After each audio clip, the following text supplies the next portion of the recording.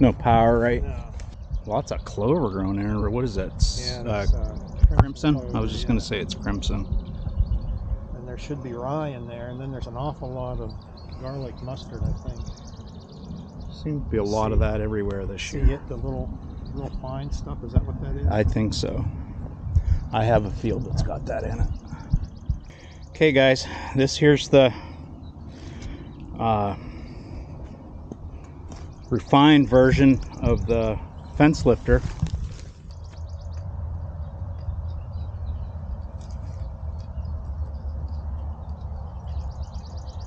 There we go.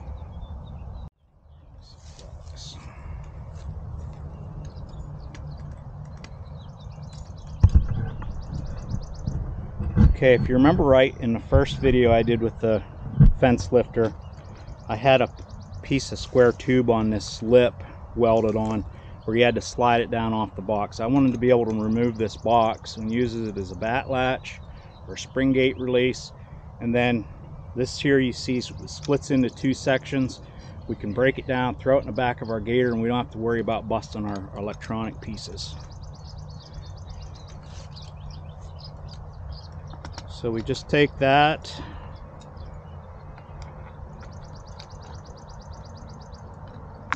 I have 2 pins, slide in there, and actually I should be doing it on this side. There you go.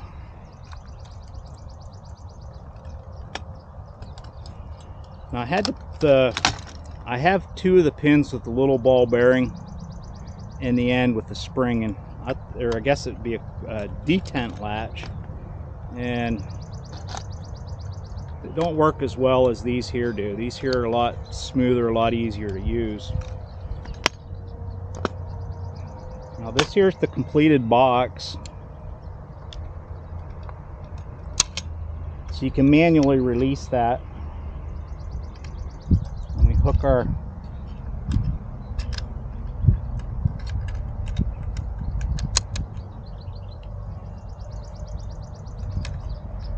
it's set.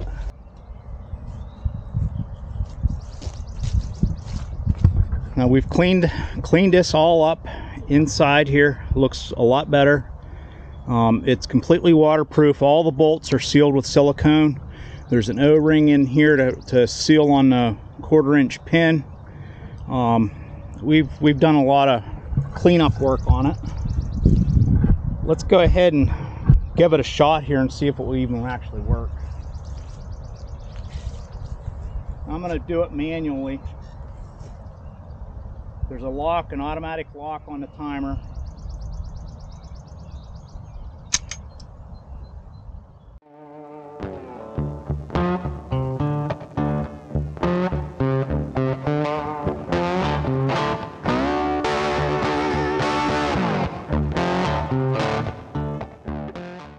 Okay, so it just lifts the fence up. Livestock can move underneath. The one thing that I like about this setup versus the bat latch is a lot quicker to set up. Yeah.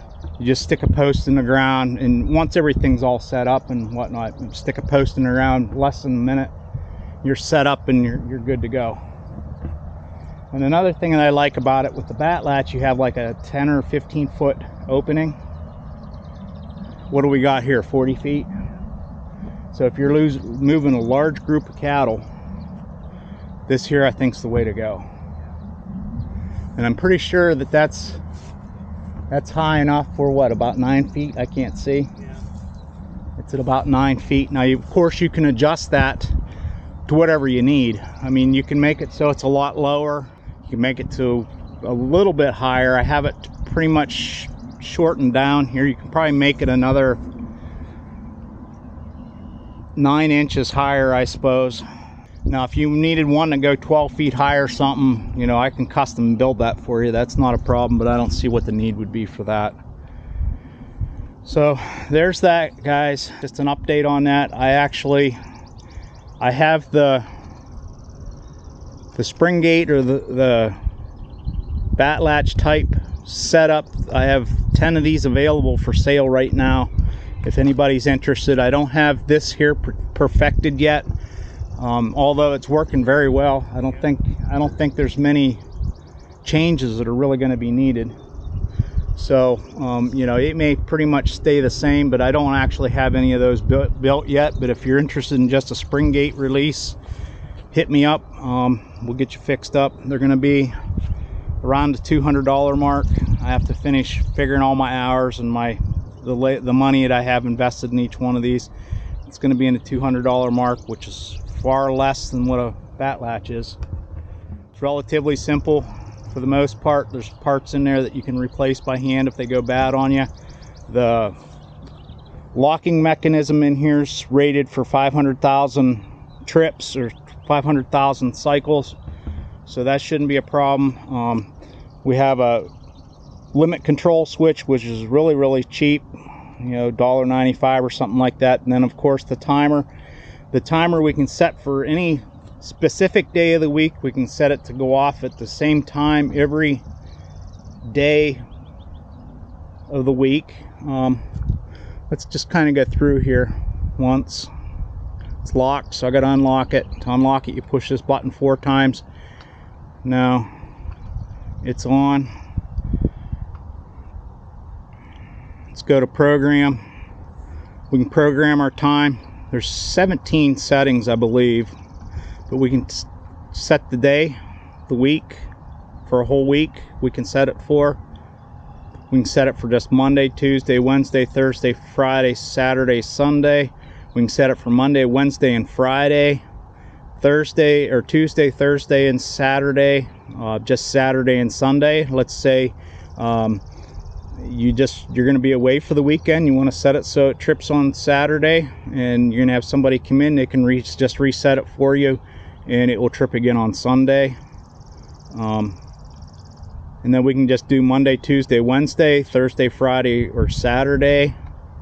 Monday, Tuesday, Wednesday, Thursday, or Friday, and add Saturday on that, and you can add Sunday on that. So you know, you have a broad range of settings that you can use to have this thing trip.